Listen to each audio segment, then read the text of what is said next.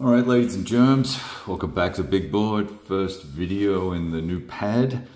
Got the table set up over by the window, so we've got a little glare, a little reflection.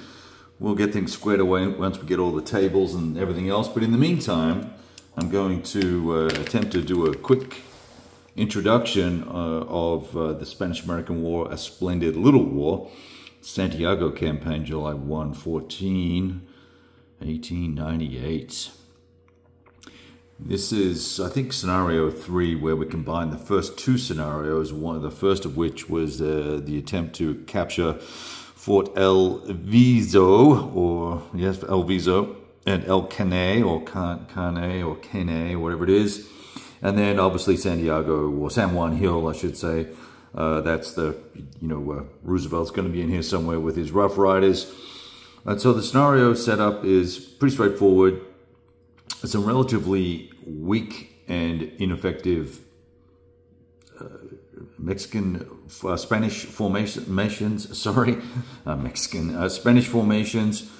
And there's a capacity for the American forces to break down. Each unit can break down into 3 subcomponents, basically. So that gives them a little bit of flexibility, but they will ultimately lose combat factors. So stacking all 3 together, for instance, will not equal the 6 here.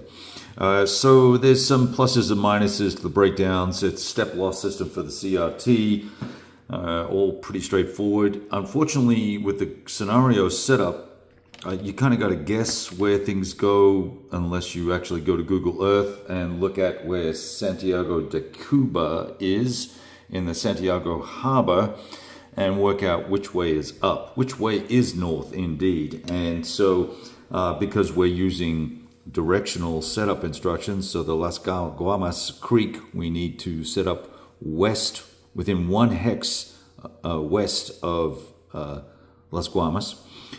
Unfortunately, there's no compass rose on the map for some strange reason. It's one of the things that irritates me just in general with publications or maps.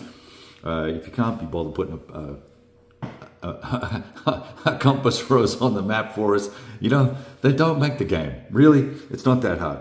Now, I will say there are some lovely components for the game, though. The map is actually pretty cool. There's a little bit of a difference in the CRT and the colors, the color matching. So this is hill, oh, you can't see. Let me just move the camera. This is hill terrain and this is hill terrain here. So the colors don't align, unfortunately, unless this is a combination of terrain. I'm unclear. Also, the clear is a little closer. The swamp is fine, and the jungle is fine as well. But the hills are the ones that are a bit of a problem, and just in terms of, it's the wrong color. This is a green, and it probably should not be. It should be brown by the looks of it. So I'm not sure what happened there. But the charts are nice quality, good thick paper, or stock, I should say. Interestingly, they're not back printed. So you've got a combat fire results table, you've got, you have a terrain effects chart, and you also have an assault combat results table that, and none of them are back printed, which I just find unusual. Maybe that's the printer wasn't able to do it. I don't know. Maybe they got a discount for not back printing. Who knows? And then we also have, of course, a little summary that we actually play the game off of. So that's pretty cool. So we're going to we'll be using this fairly effectively, I hope. Counters are a touch thin, and we'll kind of work that out as we go. I'm not complaining about them for the price point. It was fine.